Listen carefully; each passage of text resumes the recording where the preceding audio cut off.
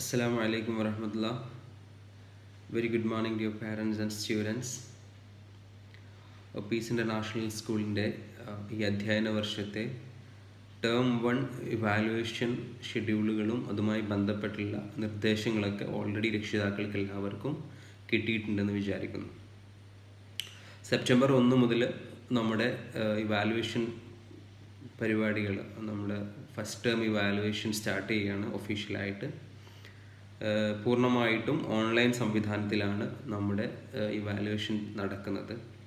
അപ്പോൾ അതുമായി ബന്ധപ്പെട്ടുള്ള കുറച്ച് കാര്യങ്ങൾ കൂടെ പറയാനാണ് ഇപ്പോൾ ഞാൻ ആഗ്രഹിക്കുന്നത്. നമ്മൾ മൈക്രോസോഫ്റ്റ് ടീംസ് എന്ന് പറയുന്ന പ്ലാറ്റ്ഫോമാണ് നമ്മുടെ ക്ലാസ്സുകൾക്ക് വേണ്ടി ഉപയോഗിക്കുന്നത്. അതേ പ്ലാറ്റ്ഫോം തന്നെയാണ് നമ്മൾ എക്സാമിനേഷൻ അല്ലെങ്കിൽ ഇവാലുവേഷൻ പർപ്പസിന് വേണ്ടിയിട്ടും ഉപയോഗിക്കുന്നത്. അപ്പോൾ നമ്മൾ കുട്ടികളെ ഓരോ ക്ലാസ് അടിസ്ഥാനത്തിൽ ഓരോ ടീംസിലേക്ക് മാറ്റിയിട്ട്, ഓരോ ടീമുകളാക്കിയിട്ട് ആ ടീമിനകത്തായിരിക്കും കുട്ടികളുടെ എക്സാമിനേഷൻസ് നടക്കുന്നത്. അപ്പോൾ എങ്ങനെയാണ് ഈ ഒരു എക്സാമിനേഷൻ അറ്റൻഡ് ചെയ്യേണ്ടത്, ഏതെല്ലാമാണ് എക്സാമിനേഷൻ്റെ വ്യത്യസ്ത കാറ്റഗറീസ് വരുന്നത്, ഏതൊക്കെ രീതിയിലാണ് നമുക്കിത് ആക്സസ് ചെയ്യാൻ പറ്റുന്നത്, എങ്ങനെയാണ് എക്സാമിനേഷൻ കഴിഞ്ഞതിന് ശേഷം കുട്ടികൾ ആൻസർ പേപ്പർ സബ്മിറ്റ് ചെയ്യേണ്ടത് തുടങ്ങിയ കാര്യങ്ങളാണ് ഞാൻ നിങ്ങളോട് പറയുന്നത്. നിർബന്ധമായിട്ടും എല്ലാ വിദ്യാർത്ഥികളും രക്ഷിതാക്കളും ഈ വീഡിയോ കേൾക്കണം. എന്നാൽ മാത്രമേ നിങ്ങൾക്ക് വ്യക്തമായിട്ട് എങ്ങനെയാണ് എക്സാമിനേഷൻ എഴുതേണ്ടത് അല്ലെങ്കിൽ സബ്മിറ്റ് ചെയ്യേണ്ടത് എന്നതിനെക്കുറിച്ച് വ്യക്തമായ ഒരു ധാരണ കിട്ടുകയുള്ളൂ. അപ്പോൾ ഇതുമായി ബന്ധപ്പെട്ട ആദ്യത്തെ ഒരു ഇൻസ്ട്രക്ഷൻ എന്ന് പറയുന്നത് നേരത്തെ നമ്മൾ പറഞ്ഞതാണ്. ഫീസ് അടച്ച വിദ്യാർത്ഥികളെ ആയിരിക്കും എക്സ്ക്ലൂസീവ്ലി നമ്മൾ അസസ്മെൻറ്റ് പർപ്പസിന് വേണ്ടിയിട്ട് ക്രിയേറ്റ് ചെയ്തിട്ടുള്ള ടീംസിലേക്ക് ആഡ് ചെയ്യുകയുള്ളൂ. അപ്പോൾ നിങ്ങൾക്ക് അഥവാ നിങ്ങളുടെ ക്ലാസ് ഇപ്പോൾ ഒരു ഗ്രേഡിന് ഒരു ടീമായിരിക്കും ഉണ്ടാവുക. ഫോർ എക്സാമ്പിൾ ഗ്രേഡ് 1 അസസ്മെൻറ്റ് അല്ലെങ്കിൽ ഗ്രേഡ് 2 അസസ്മെൻറ്റ്, ഇങ്ങനെ ആയിരിക്കും അതിൻ്റെ ടീംസിൻ്റെ നെയിം ഉണ്ടാവുക. അപ്പോൾ രക്ഷിതാക്കളോടാണ്, നിങ്ങളുടെ കുട്ടികളുടെ ഇതുവരെ ടീംസിലേക്ക് ആഡ് ചെയ്തിട്ടില്ല എങ്കിൽ നിങ്ങൾ ആദ്യമായിട്ട് ഫീസ് അടച്ചിട്ടുണ്ട് എന്ന് ഉറപ്പ് വരുത്തുക. എന്നിട്ടും നിങ്ങൾക്ക് ക്ലിയർ ആയിട്ടില്ലെങ്കിൽ നിങ്ങളുടെ ക്ലാസ് ടീച്ചേഴ്സിനെ ബന്ധപ്പെടുക. ഇനി നമുക്ക് എങ്ങനെയാണ് നമുക്ക് ഈ ഒരു എക്സാമിനേഷൻ അല്ലെങ്കിൽ അസസ്മെൻറ്റ് അറ്റൻഡ് ചെയ്യേണ്ടത് എന്നതിനെക്കുറിച്ച് നമുക്ക് ചെറിയ ഒരു ഡെമോൺസ്ട്രേഷൻ നോക്കാം. ഡിയർ സ്റ്റുഡൻസ്, ഇനി പറയുന്ന കാര്യങ്ങൾ വ്യക്തമായിട്ട് രക്ഷിതാക്കളും കുട്ടികളും കേൾക്കണം, മനസ്സിലാക്കണം. അപ്പോൾ നമ്മൾ എക്സാം അറ്റൻഡ് ചെയ്യാൻ വേണ്ടിയിട്ട്, അസസ്മെൻറ്റ് ടേം 1 ഇവാലുവേഷൻ അറ്റൻഡ് ചെയ്യാൻ വേണ്ടിയിട്ട് ഞാൻ നേരത്തെ പറഞ്ഞ പോലെ ഓരോ കുട്ടികൾക്കും അവരുടെ ക്ലാസ് അടിസ്ഥാനത്തിൽ ഒരു ടീംസിലേക്ക് അവരെ ആഡ് ചെയ്തിട്ടുണ്ടാകും. അപ്പോൾ നിങ്ങൾക്കൊരു ഡെമോൺസ്ട്രേഷൻ പർപ്പസിന് വേണ്ടിയിട്ട് നിങ്ങളെല്ലാ കുട്ടികളെയും സ്റ്റുഡൻറ്റ് അസസ്മെൻറ്റ് ഡെമോ എന്ന് പറഞ്ഞിട്ടുള്ള ഒരു ടീംസിലേക്ക് ആഡ് ചെയ്തിട്ടുണ്ട്. അപ്പോൾ എക്സാം തുടങ്ങുന്നതിന് മുമ്പ് തന്നെ നിങ്ങൾക്ക് എന്ത് ചെയ്യാൻ പറ്റും, ആ ഒരു ടീം നിങ്ങൾക്ക് ആക്സസ് ചെയ്യാൻ പറ്റും.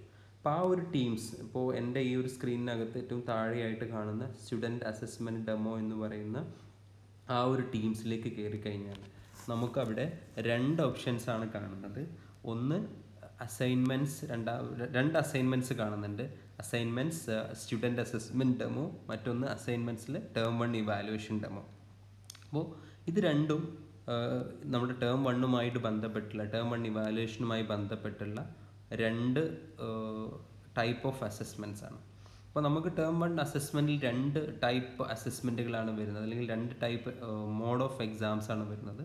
ഒന്ന് completely online auto evaluated MCQ പോലെയുള്ളൊരു quiz വരുന്നുണ്ട്. മറ്റൊന്ന് നമ്മുടെ റിട്ടേൺ അസസ്മെൻറ്റും വരുന്നുണ്ട്. അപ്പോൾ ഇതിൽ ഒന്നാമത്തെ അസൈൻമെൻറ്റ് എന്ന് പറയുന്നത് നമ്മുടെ ക്വിസ് അസൈൻമെൻ്റ് ആണ്.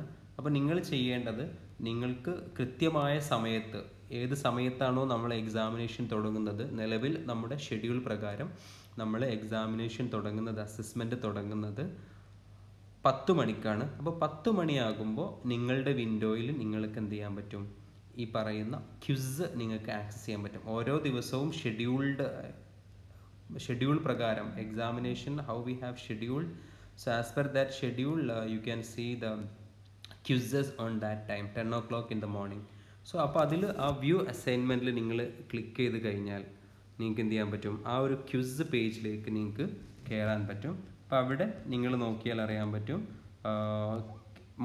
അതിൽ നമുക്ക് കംപ്ലീറ്റ് ദ ക്വിസ് ബിലോ എന്ന് പറയുന്ന ഒരു ക്വിസാണ് നമുക്കവിടെ കാണുന്നത്. അപ്പോൾ അതിൽ നമ്മൾ ക്ലിക്ക് ചെയ്ത് കഴിഞ്ഞാൽ നമുക്ക് എന്ത് ചെയ്യാൻ പറ്റും, ഒരു ക്വിസ്, നമ്മുടെ ഒരു ഓൺലൈൻ ക്വിസിലേക്കാണ് നമ്മൾ ലീഡ് ചെയ്യുന്നത്. അപ്പോൾ അവിടെ നമുക്ക് അധ്യാപകർ നൽകിയിട്ടുള്ള ക്വസ്റ്റ്യൻസ് ആയിരിക്കും നിങ്ങൾക്ക് കാണുന്നത്. അപ്പോൾ നിലവിൽ ഈ ഒരു ക്വിസിനകത്ത് 5 ക്വസ്റ്റ്യൻസ് ഉണ്ട്. അപ്പോൾ ആ ക്വസ്റ്റ്യൻസ് നമുക്ക് സാമ്പിളായിട്ട് നിങ്ങൾക്ക് ഓരോരുത്തർക്കും എന്ത് ചെയ്യാം, അറ്റൻഡ് ചെയ്ത് നോക്കാം. അപ്പോൾ which is the capital city of Kerala? Trivandrum. Then which is the northernmost state in district in Kerala? You can provide an answer and submit. Arrange. This is an arranging question. Arrange the sentence in correct order. Studying in I am school Peace International. So what we have to do is നമ്മൾ ഈ ഒരു സെൻറ്റൻസിനെ correct ഓർഡറിലേക്ക് ആദ്യം ഏത് വരണം എന്നുള്ള രീതിയിൽ arrange ചെയ്യാണ് വേണ്ടത്. അപ്പോൾ അതിന് വേണ്ടിയിട്ട് നിങ്ങൾക്ക് ഈ റൈറ്റ് സൈഡിൽ നിങ്ങൾക്കൊരു ആരോ അപ്പ് ആൻഡ് ഡൗൺ ഓപ്ഷൻസ് കാണാൻ പറ്റും. അതുപയോഗിച്ച് നിങ്ങൾക്ക് എന്ത് ചെയ്യാൻ പറ്റും, ആ സെൻറ്റൻസിനെ, ആ ഒരു പർട്ടിക്കുലർ പാർട്ട് ഓഫ് സെൻറ്റൻസിനെ മേലേക്കോ താഴേക്കോ നിങ്ങൾക്ക് മൂവ് ചെയ്യാൻ പറ്റും. അപ്പോൾ ഐ ആം സ്റ്റഡിയിങ് ഇൻ, അപ്പോൾ ഈ സ്കൂൾ എന്നുള്ളത് താഴേക്ക് പോകണം. Okay, piece international schools. അപ്പോൾ അത് കഴിഞ്ഞു. Then Kerala is the smallest state in India is A true or false question. So you can select the answer and write a positive word that you like most. You can provide a word there and you can click on submit. So this is, once you submit that, you will be getting a message, thank you for attending the demonstration quiz. So മറ്റ് examination ആകുമ്പോൾ നിങ്ങൾക്ക് എന്ത് ചെയ്യാൻ പറ്റും, അതുമായി ബന്ധപ്പെട്ടുള്ള thanks മെസ്സേജുകളായിരിക്കും നിങ്ങൾക്ക് കിട്ടുന്നത്.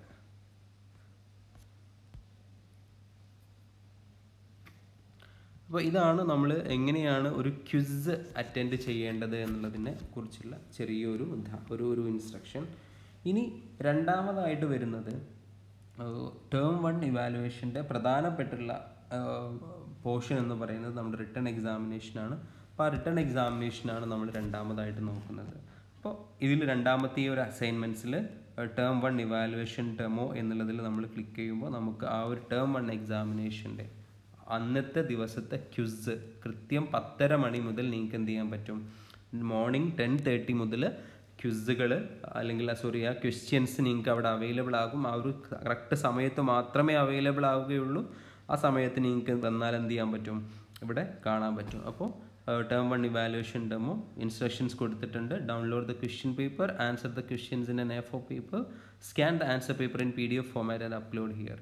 സോ നമ്മളിതിൽ ചെയ്യേണ്ടത്, നമുക്കിവിടെ ക്വസ്റ്റ്യൻ പേപ്പർ തന്നിട്ടുണ്ട്. ആ ക്വസ്റ്റ്യൻ പേപ്പറിൽ നിങ്ങൾക്ക് ക്ലിക്ക് ചെയ്താൽ നിങ്ങൾക്ക് എന്ത് ചെയ്യാൻ പറ്റും, ആ ക്വസ്റ്റ്യൻ പേപ്പർ നിങ്ങൾക്ക് ഡൗൺലോഡ് ചെയ്യാൻ പറ്റും. സോ വൺസ് ആ ഒരു ക്വസ്റ്റ്യൻ പേപ്പർ ഡൗൺലോഡ് ചെയ്താൽ നിങ്ങൾക്ക് സാധാരണ സ്കൂളിലൊരു എക്സാം നടക്കുന്ന സമയത്ത് എത്തരത്തിലുള്ളൊരു ക്വസ്റ്റ്യൻ പേപ്പറാണോ കിട്ടാറുള്ളത് അങ്ങനത്തെ ഒരു ക്വസ്റ്റ്യൻ ആയിരിക്കും ഉണ്ടാവുക. അപ്പോൾ ആ ക്വസ്റ്റ്യൻ പേപ്പർ നിങ്ങൾക്ക് ഡൗൺലോഡ് ചെയ്ത് നിങ്ങൾക്ക് എന്ത് ചെയ്യാം, അതിലുള്ള ക്വസ്റ്റ്യൻസിൻ്റെ ആൻസർ A4 സൈസ് പേപ്പറിൽ മാത്രം, മറ്റു പേപ്പർ സൈസുകളിൽ നമ്മൾ സ്റ്റാൻഡേർഡൈസേഷന് വേണ്ടിയിട്ടാണ്, നിങ്ങൾക്ക് ഇതിൻ്റെ ഔട്ട്പുട്ട് സബ്മിറ്റ് ചെയ്യുന്നതിനുള്ള സൗകര്യത്തിനും കൂടെ വേണ്ടിയിട്ടാണ് മുൻകൂട്ടി ഇതിൻ്റെ ഇൻസ്ട്രക്ഷൻസ് എല്ലാം തന്നിട്ടുണ്ടായിരുന്നു. അപ്പോൾ A4 സൈസ് പേപ്പറിൽ കൃത്യമായി മാർജിനിട്ട് നിങ്ങളുടെ കുട്ടിയുടെ പേരും അതുപോലെ ക്ലാസ്സും എല്ലാം മേലെ മാർജിൻ്റെ മേലെ എഴുതി കൃത്യമായി മാർജിന് പുറത്ത് നമ്പർ ഇട്ട് നിങ്ങൾക്ക് എന്ത് ചെയ്യാം, ഈ ഒരു ആൻസർ അതിനകത്ത് എഴുതി വെക്കാൻ പറ്റും. സോ ഇത് വൺസ് ഇത് എഴുതി കഴിഞ്ഞാൽ നിങ്ങൾക്ക് ഈ ഒരു ആൻസർ പേപ്പർ, ഈ ഒരു ക്വസ്റ്റ്യൻസിന് നിങ്ങൾക്ക് ആൻസർ ചെയ്ത് കഴിഞ്ഞാൽ നമുക്ക് ഈ ഒരു ഇവാലുവേഷൻ ഡെമോ എന്ന് പറയുന്ന ഈ ഒരു work term 1 ഇവാലുവേഷൻ്റെ answer paper submit ചെയ്യാനുള്ള വിൻഡോ നമ്മൾ കാണുന്ന ഫസ്റ്റ് വിൻഡോ തന്നെയാണ്. ഇവിടെ നമുക്ക് മൈ വർക്ക് എന്ന് പറയുന്ന ഒരു പോർഷൻ കാണാൻ പറ്റും. ആ ക്വസ്റ്റ്യൻ പേപ്പറിന് തൊട്ട് താഴെയായിട്ട് മൈ വർക്ക് എന്ന് പറയുന്ന ഒരു സ്പേസ് ഉണ്ട്.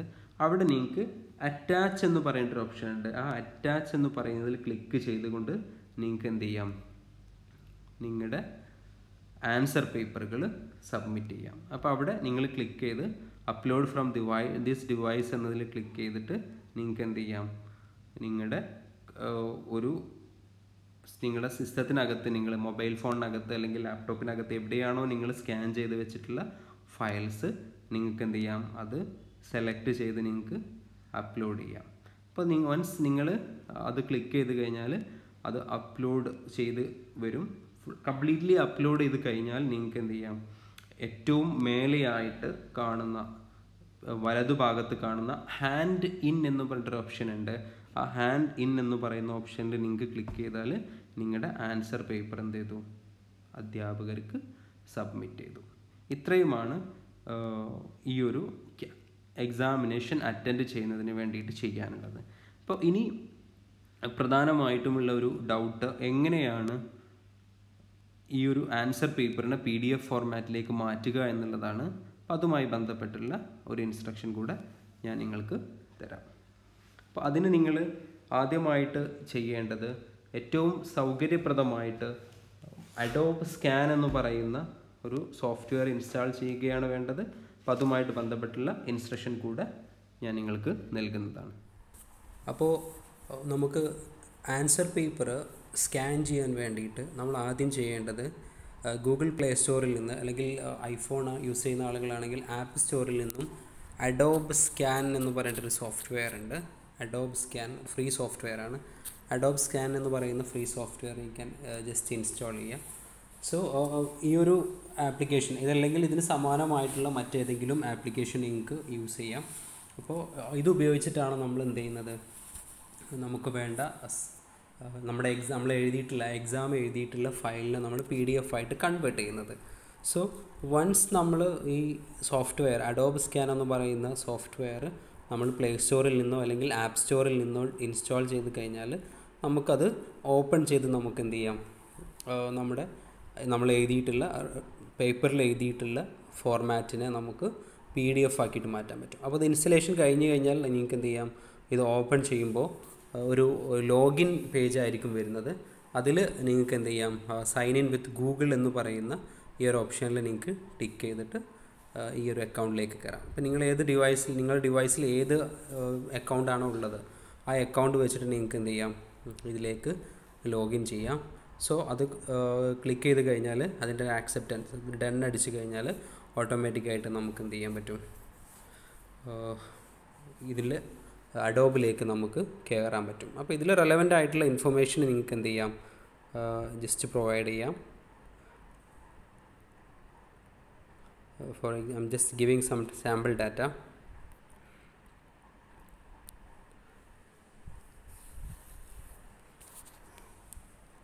ഓക്കെ. സോ വൺസ് ഈ ഒരു ആപ്പിലേക്ക് നമ്മൾ ലോഗിൻ ചെയ്ത് കഴിഞ്ഞാൽ നമുക്ക് എന്ത് ചെയ്യാൻ പറ്റും, നമുക്ക് ഏതെങ്കിലും സോഫ്റ്റ്വെയർ അല്ലെങ്കിൽ നമ്മൾ എഴുതിയിട്ടുള്ള പേപ്പറുകൾ നമുക്ക് എന്ത് ചെയ്യാൻ പറ്റും, സ്കാൻ ചെയ്ത് നമ്മുടെ ഡിവൈസിലേക്ക് ആഡ് ചെയ്യാൻ പറ്റും. അപ്പോൾ അതാണ് നമ്മൾ ചെയ്യേണ്ടത്. അപ്പോൾ വൺസ് ഇത് ചെയ്ത് കഴിഞ്ഞാൽ നമുക്ക് എന്ത് ചെയ്യാം, സെറ്റിങ്സ് എല്ലാം നമുക്ക് എനേബിൾ ചെയ്യാം. സെറ്റിങ്സ് എനേബിൾ ചെയ്തതിന് ശേഷം നമുക്ക് നമ്മുടെ പേപ്പറിൽ നമ്മൾ എഴുതിയിട്ടുള്ള ഓരോ കാര്യവും നമുക്ക് ഓട്ടോ ക്യാപ്ചർ എന്ന് പറഞ്ഞിട്ടൊരു ഓപ്ഷൻ ഉണ്ട്. ഇത് ഉപയോഗിച്ചിട്ട് നമുക്ക് എന്ത് ചെയ്യാം, 1 by 1 ആയിട്ട് നമുക്ക് ക്യാപ്ചർ ചെയ്തിട്ട് for example I am just scanning some sample data. അപ്പോൾ ഈ സാമ്പിൾ ഡാറ്റ നമുക്ക് എന്ത് ചെയ്യാം, സ്കാൻ ചെയ്ത് 1-2 പേജുകളായിട്ട് എത്രയാണോ നമ്മൾ എഴുതിയിട്ടുള്ളത് അത്രയും പേജുകൾ നമുക്ക് സ്കാൻ ചെയ്ത് പോകാം. വൺസ് കംപ്ലീറ്റ് ചെയ്താൽ നമ്മൾ ആ ടോട്ടലിൽ ക്ലിക്ക് ചെയ്താൽ നമുക്കിവിടെ എന്ത് ചെയ്യാം, ഫയൽ റീനെയിം ചെയ്യാൻ അഡോബ് സ്കാൻ 28 August 2021 എന്ന് പറഞ്ഞിട്ടൊരു ഫയൽ കാണുന്നുണ്ട്, നെയിം കാണുന്നുണ്ട്. അവിടെ എഡിറ്റിൽ ക്ലിക്ക് ചെയ്തിട്ട് നിങ്ങൾക്ക് എന്ത് ചെയ്യാം, നിങ്ങളുടെ പേര് നൽകിയിട്ട് നിങ്ങൾക്ക് എന്ത് ചെയ്യാം, ഇത് സേവ് ചെയ്യാം. റീനെയിം കൊടുത്തു കഴിഞ്ഞാൽ സേവ് PDF കൊടുക്കാം. അപ്പോൾ സേവ് PDF കൊടുത്തു കഴിഞ്ഞാൽ സ്വാഭാവികമായിട്ടും ഈ ഒരു ആപ്ലിക്കേഷൻ അകത്തായിരിക്കും ഇത് കാണുന്നത്. അപ്പോൾ ഇതിൽ നമുക്ക് മോറിൽ ക്ലിക്ക് ചെയ്തിട്ട് നമുക്ക് എന്ത് ചെയ്യാം, ഇത് നമ്മുടെ കോപ്പി ടു നമ്മുടെ ഡിവൈസിലേക്ക് OneDriveലേക്ക് നമ്മൾ OneDrive നമ്മുടെ സിസ്റ്റത്തിന് ഇൻസ്റ്റാൾ ചെയ്തിട്ടുണ്ടെങ്കിൽ ആ OneDriveലേക്ക്, അതല്ലെങ്കിൽ നമ്മുടെ ഡിവൈസിലേക്ക് നമുക്ക് എന്ത് ചെയ്യാം, കോപ്പി ടു ഡിവൈസ് എന്ന് പറയുന്ന ഈ ഓപ്ഷൻ എനേബിൾ ക്ലിക്ക് ചെയ്തിട്ട് നമുക്ക് എന്ത് ചെയ്യാം, നമ്മുടെ സിസ്റ്റത്തിനകത്തേക്ക് ഇത് സേവ് ചെയ്യാൻ പറ്റും.